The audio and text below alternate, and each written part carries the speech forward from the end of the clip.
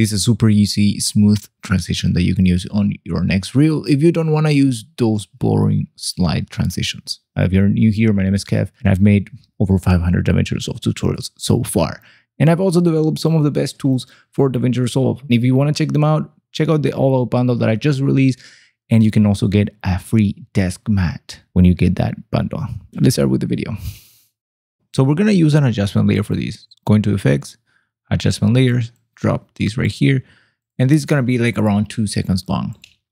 We're going to open these in Fusion. And now here we're going to need a few things. First, we're going to need the background. In this case, you can do whatever you want for the background. We can use a white color or a solid background or add a gradient or add any textures. This is really up to you. Now, the next thing we need is a mask. So we're going to add a rectangle. Set this to 1, and then set these to 0.1. That's what going to be the end result. We're going to go to frame 12 and set this to be 0.15. I think that's a good amount. We're going to create a keyframe. Now we're going to go to 0 and we're going to set this to 0. Now we're going to go to the spline tool right here and we can already copy these to create the outro animation right here. So we're going to do this. Hold these together, hold Control, and now we can reverse this by using this button right here. All right, close the spline tool and we have our first section.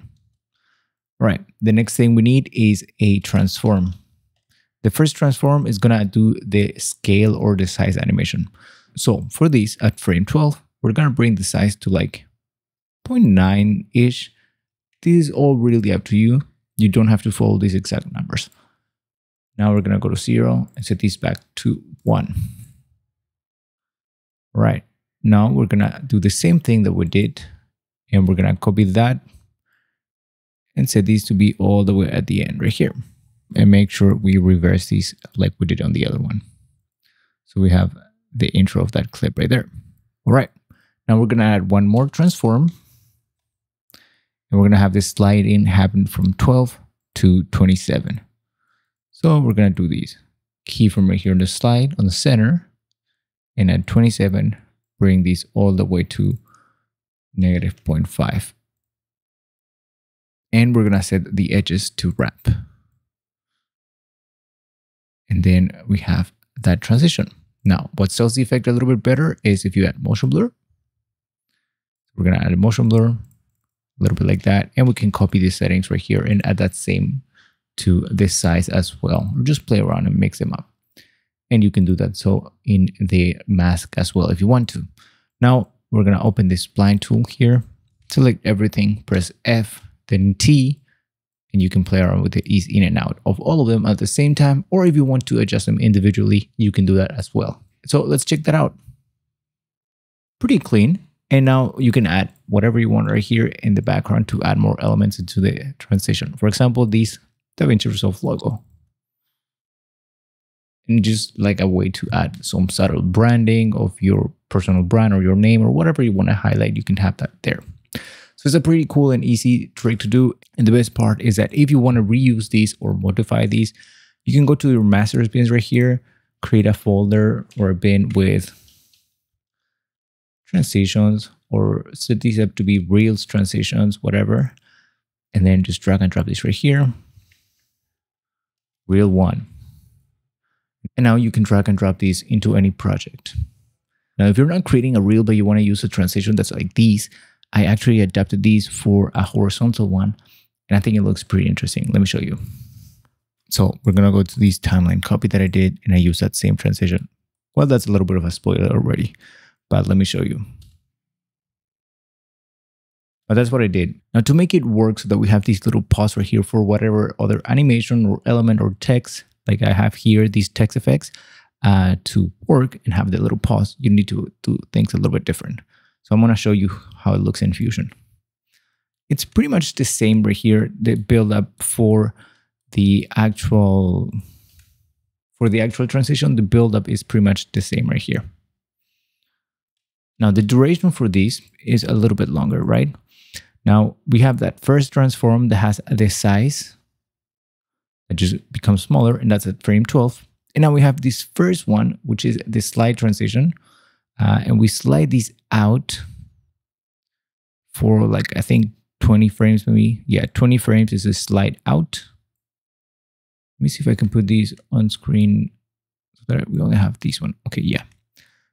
And now we copy this transform, but we're gonna do the same thing here at the end and then bring this from the other one into this scene. So it's the exact same build up until this point. And we have this first transform that just slides out, and we don't have the edges as wrap because otherwise we'll just have that repetition right there. So we have two of them. One of them goes out and one of them comes in. And then I've also added this drop shadow just to sell the effect a little bit better. Now for the element that we add in the middle, on the background that you used, or the background element in the tutorial earlier, this one was at the bottom.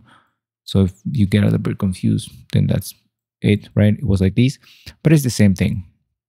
So what you want to do is connect the element that you want to showcase into this background, and an automatic merge node will be created like this. Now, the other thing that I did here is that I added these TextFX, which is a template. I don't know why it didn't come in as a group. This is one of the 35 pre-animated titles that are part of the TextFX pack. So if you're interested in adding animations to your videos without having to create them all from scratch, make sure to check out the TextFX pack. I'm going to leave a link in the description. All right, so then what you want to do is go here and find TextFX. You can preview whatever effect you want to use. Just drag and drop these.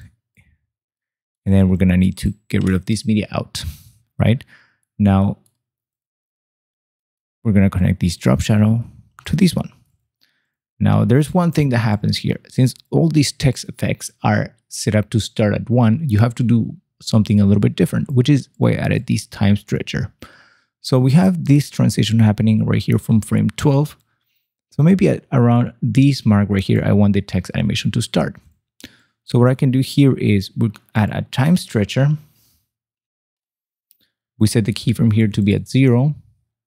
And then let's say you go 30 frames or 40 frames forward, 61, and then you set these up to be 40. So what this does is that it makes a time or the title that you added or whatever animation you've added to start at that point right there. And it doesn't actually start at 0 anymore.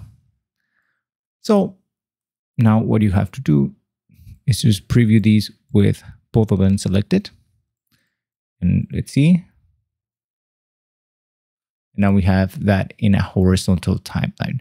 So yeah, that's a little bit of a variation that you can do and add to if you're working on a talking head video or a tutorial like this one, where you want your elements to be a little bit more polished or have a little bit of an extra touch and not just use the normal slide transition or push transition or just a normal overlay transition. It looks really clean and I really like it, and I'm probably gonna use it a lot more in the future. And when I get more ideas for variations for these, I'll probably do that as well. Don't forget to check out the all-out bundle if you want to get a free desk mat with your purchase of the SUALVI tools. I don't think anybody else has done something like these, and you get the desk mat for free and free shipping worldwide. So it's a win-win-win-win-win, because your editing workflow will be a lot better and you will just be driven to create more when you're using this desk mat. All right, that's it for this video. I'll see you in the next one. Bye.